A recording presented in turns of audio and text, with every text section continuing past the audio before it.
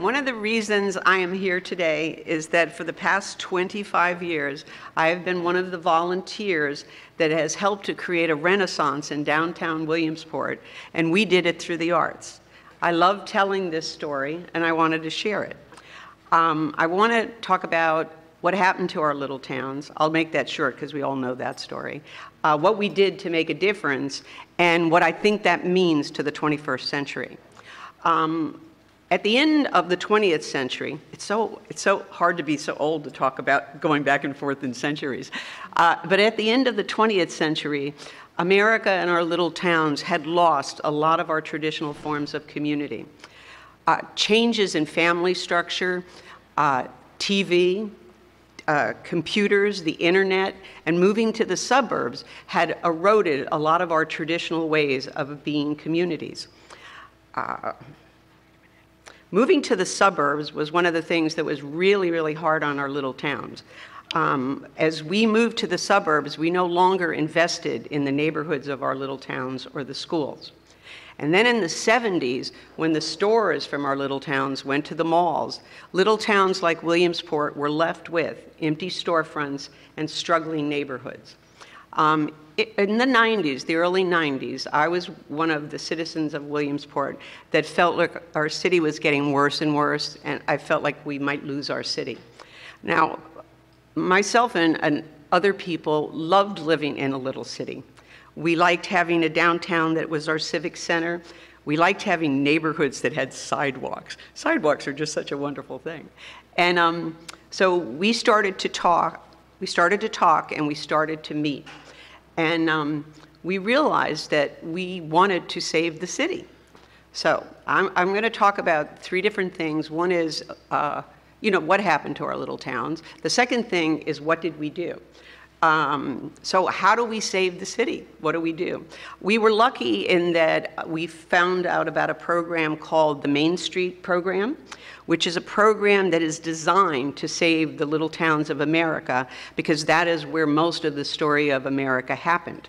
So we created a Main Street Program. Now, Main Street Program is, they call it a 4-point program. They want you to do 4 things. They want you to do organization, they want you to do design, economic restructuring, and promotion. So for organization, we created a Main Street Committee. And then that committee tried to connect and to work with all the other organizations that were invested in the downtown. For design, using Main Street principles, we developed design guidelines. And because there were several people on our committee that were artists, we actually would go to the storefronts and help the business owners to pick colors for the buildings and how to get awnings and how to do the signage so that we could make the downtown look good. Economic restructuring. What economic restructuring means is that the stores have gone to the mall. What do we do now? Main Street says, catalog your assets. We said, okay, we'll catalog our assets. Somehow we managed to think about making a map. If you look at a map of downtown Williamsport, you'll realize we have a college, a downtown, a fairly intact old downtown, a historic, Victorian historic district, and another college. We basically had a cultural district. Now, cataloging our assets, we were thinking, at that point in time, we had 4 theaters in our downtown. Penn College had just revamped the Community Arts Center. The Community Theater League was moving into the Trade and Transit Center. Our Arts Council, Lycoming Arts, had at least 20 organizations that were music organizations. We had our Williamsport Area School District had an award-winning program. We had a Williamsport Symphony Orchestra, and our little clubs and bars, any given week here, there's more music here than sometimes I can find in a big city. Okay, so those are a lot of cultural assets. The next thing we started to look at was our little family restaurants like Hurtig House, DeSalvo's, and Franco's. They were starting a food scene. Penn College developed a culinary arts program. The food scene and the culinary arts were now driving the development of the farmers market, the buy fresh, buy local, and the groovy arty little coffee shops. On Main Street, as I said, there were several artists on our committee. They knew that there was even more art. We really didn't have much of a platform for the visual arts. And so we sat there and we looked at each other and we said, we think we've got the goods. So Williamsport is looking a little sad at this moment in time. So how do we convince people? Oh, I forgot to tell you. One of the things that we had found through our work was a book called The 100 Best Little Art Towns in America. It turned out that this was a tourism guide because people from the big cities wanted to come to little towns, probably wanting to go back to the 50s, you know, when we all felt safer, but they wanted to come to little towns and be part of the art and the food and all that. So using that as our guide, we felt, you know, maybe we can pull this off. Maybe we could become one of the 100 best little art towns in America. The fourth point of the Main Street program is promotion. Now, basically what we were going for was an art town brand. So we said, what we need is a promotion that celebrates the arts. And across America, people had been doing this. I wish I could say that we thought of everything, but we did steal a lot of ideas. That book, The 100 Best Little Art Town, was like our Bible. So across America, people were taking one day of the month and celebrating the arts. So we decided we would do a First Friday. So we got a grant from the Lycoming Arts, and it was the June 2001, the first Friday of June. The weather, thank heavens, was beautiful. We took the arts to the street. I got bands. We invited the artists to come downtown. We invited the artisans to come. We invited everybody to show and sell. We put art in all the businesses and the coffee shops. We opened 4 student galleries. Yeah, 4 student galleries. Let me see what else we did. Oh, our school systems had wonderful art programs, and they shared, both of our colleges and our public schools, they shared their art programs with First Friday. They came downtown and were part of it too. Let me think where I am. I get a little lost sometimes. So at this point, oh, I know what happened at this point. At this point, we have a newspaper called the Sun-Gazette. The Sun-Gazette had really always been, you know, had always covered the arts. But when they saw that something was happening, they became so generous to us and gave us so much coverage. Now, of course, we wrote all the press releases, so there was that. But, even their coverage was so good that every now and then the arts would actually get the headline and a color photo on the front page. That always just really impressed me.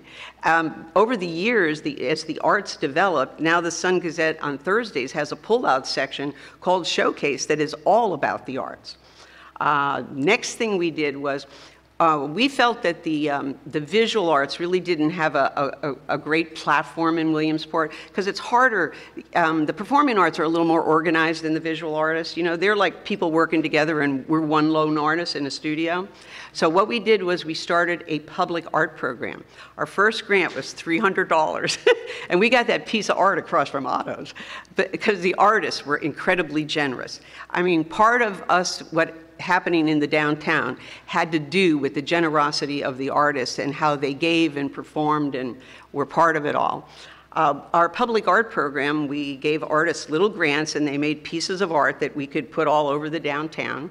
And part of our public art program, we invited an artist named Michael Pilato from State College to come to Williamsport.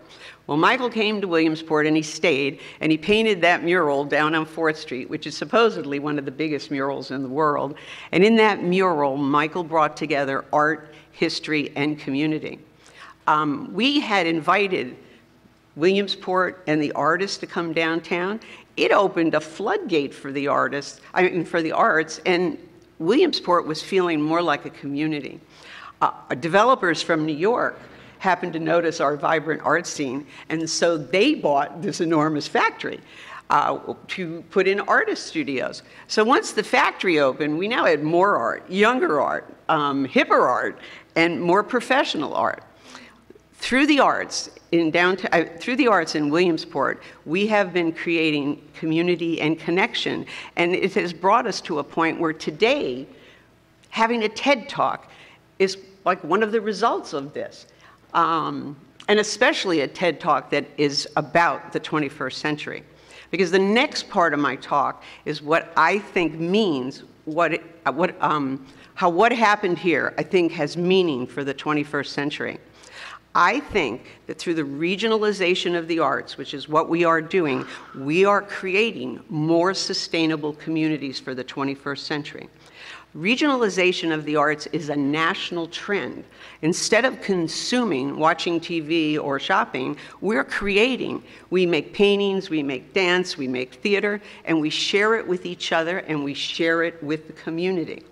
I think that through the regionalization of the arts, we are creating new lifestyle patterns and new forms of community that are going to help us face the 21st century challenges of technology, globalization, and sustainability. When I first was on the Main Street Committee, my friends, I think these people were my friends, who knows, they used to make fun of me. They would go, "Oh, Judy, you're trying to save the world, the city." And I said, "Yes, I am trying to save the city."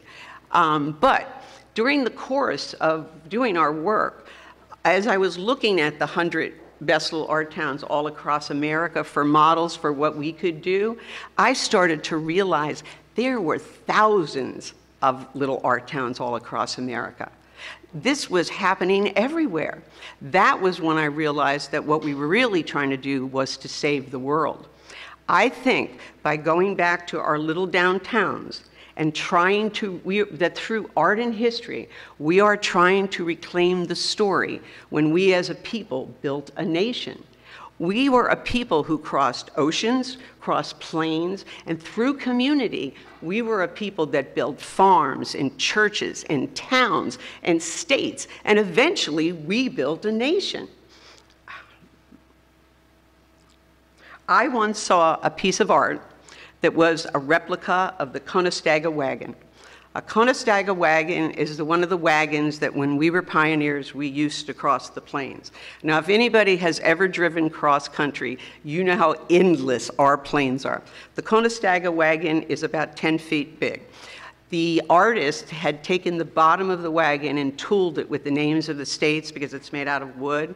And then the artist had taken the cover of the wagon and sewn together flags of the states to make the cover of the wagon. And the artist said this thing.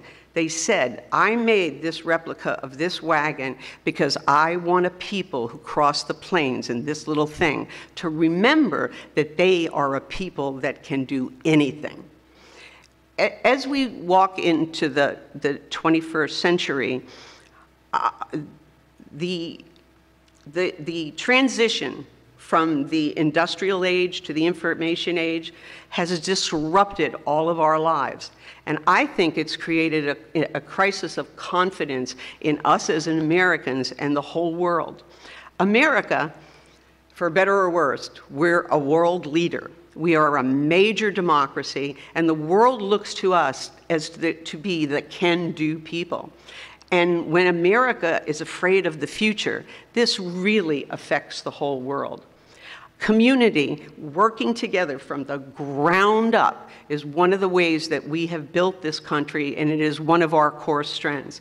And now we enter the 21st century having lost a lot of our traditional modes of community. And this is a big one I'm going to say here, guys. I think that through the arts, we are creating new modes of community, new ways of learning to work together, to talk together.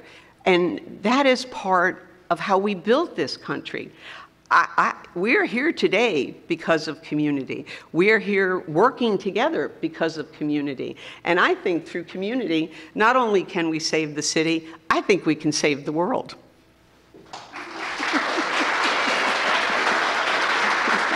Thank you.